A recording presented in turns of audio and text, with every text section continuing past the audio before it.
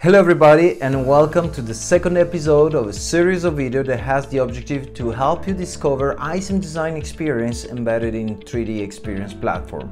My name is Fabio Ballari. I'm Product Portfolio Specialist for Surface Refinement in CATIA. If you haven't watched the first video, I strongly invite you to click the link below in the description. Otherwise, let's jump to the today topic. Today we're gonna talk about General UI Improvement or ICEM Design Experience. Here we go. So let's have an overview of the general interface. You can see on the top left of the screen we have the compass where we can easily access to the ICEM Design Experience Hub. Still on the top left we have the notion of tabs, so each tab corresponds to a 3D part or an assembly. And of course you can open and create as many tabs you need. You have the search tab. You can retrieve the latest search and very easily access to the database of your collaborative space. In order to filter the search result, you have the tag. You can really define precisely and reach the product that you are looking for. In order to create or import a new 3D part, you just go on the top right by clicking on the plus button.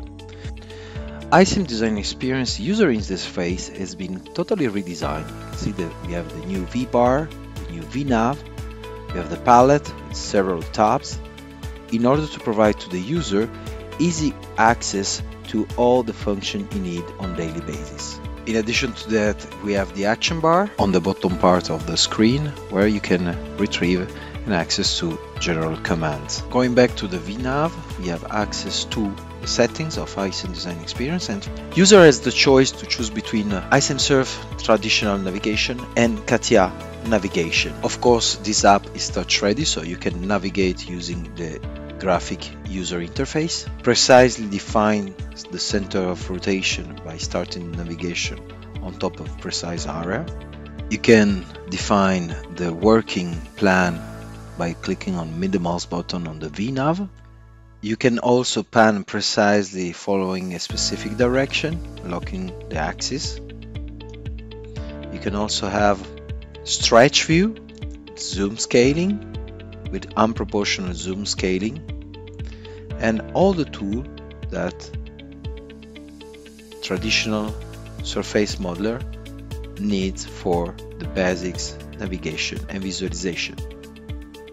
You can lock pan mode, rotation, and switch from the standard automotive view, top, down, left, and so on. So let's now focus on the palette. You can see we have a very important one, which is the sculpting palette, the analysis palette, organize, and display modes. You can switch from a tab to another one. You also have the traditional CATIA spec tree on the left, where all the geometry is stored. And you also have a new way to organize the data. With the Organizer tab, you can create display list, switching from a display list to another one, but also frames, and all these tools really help the user to organize the geometry. You can see that as we are integrated in CATIA, we can directly load mechanical bottom-wide engineered surfaces and data in order to take in consideration technical constraints since the beginning of the project without any data import or export. Display shader has been improved with predefined display shaders. You can appreciate the perception of the shapes thanks to the predefined display shader. And very easily we can activate control point and start sculpting.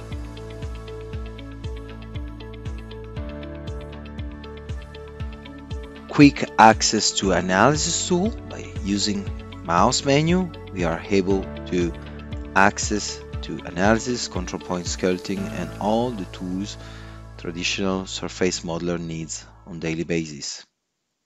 Section analysis.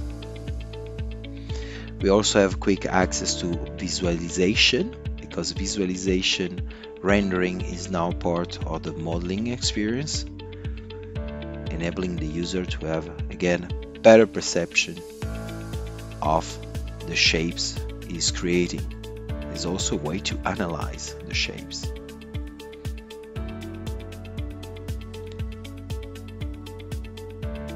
can have access to background. You can switch real time, and of course, by pushing on the button, we can retrace at any time, creating photorealistic images without, again, any data import or export. We just put in materials, background, everything can be calculated very quickly. At any time, you can change the background.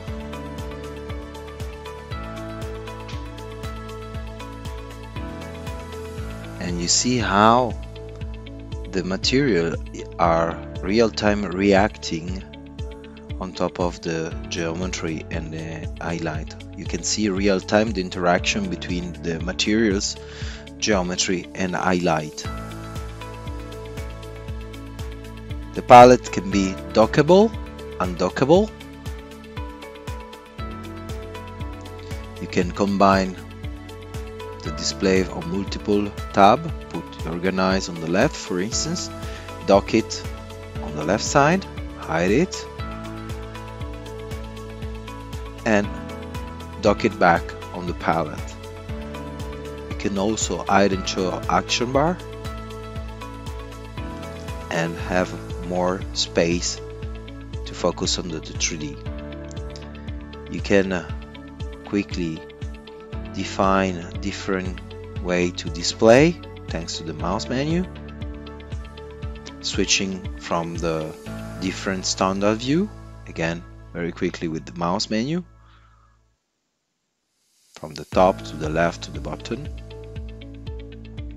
center the view on a specific point, so reframe the view on a specific point.